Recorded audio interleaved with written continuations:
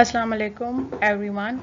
Today I will be discussing about pharmaceutical chemistry. It is a combination of the pharmaceutics and the biochemistry, means the biochemistry which is related to the drug. It is also the branch of biochemistry, and in this we will investigate the nature of binding between the drug and receptor and the cellular mechanism of the drug action. Research in the pharmaceutical biochemistry is used to develop better drugs and treatment for the range of diseases and the conditions.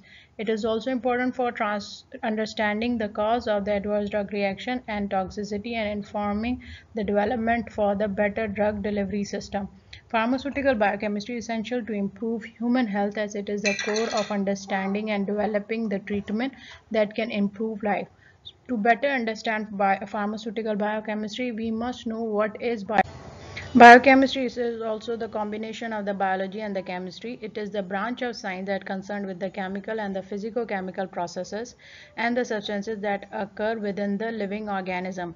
As the name indicates, Biochemistry is the application of the chemistry to the study of the biological processes at the cellular and the molecular level. As we all know that in the living organism is made up of different organ system. Those organ system are made up of different organs, and these organs are made up of tissues, and tissues are made up of cells, and then cells are made up of the molecules and then the atom. So it is the chemistry up to the molecular level.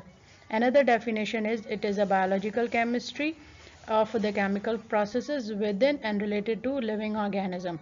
It is the study of the structure and the function of the cellular components such as proteins, carbohydrate, lipid, nucleic acid, and other biomolecule and their function and transformation during the life processes. You can use any of the definition to define the biochemistry.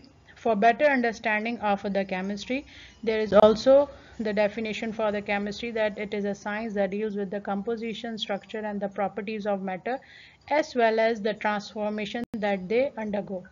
Thank you.